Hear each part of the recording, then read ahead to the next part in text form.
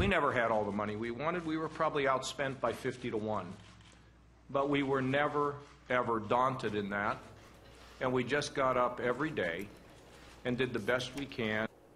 Breaking news tonight in the race for the White House. That's exactly right. 1 hour ago, Ohio Governor John Kasich announced he's dropping his bid for the Republican presidential nomination. The decision now leaves Donald Trump as the only Republican still in the race. CBS 42 national correspondent Mark Meredith live in our Washington newsroom with the breaking details. And then there's one, Mark.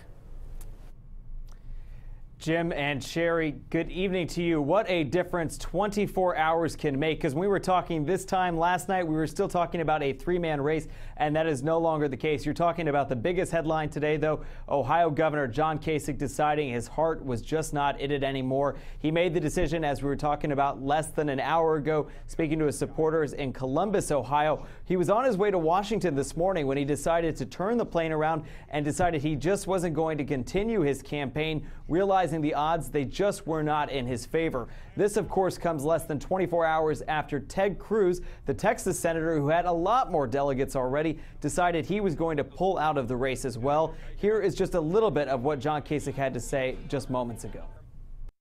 As I suspend my campaign today, I have renewed faith, deeper faith, that the Lord will show me the way forward and fulfill the purpose of my life.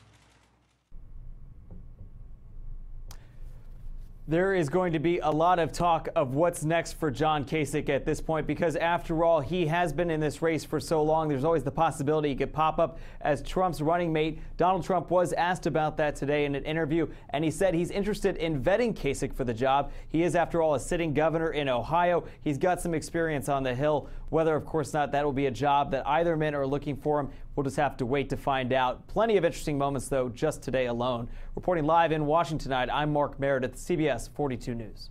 Mark, thanks a lot. Stay with CBS 42 and the CBS Evening News for an in-depth look at what this all means in the grand scheme of things in the presidential race. It begins right after this newscast.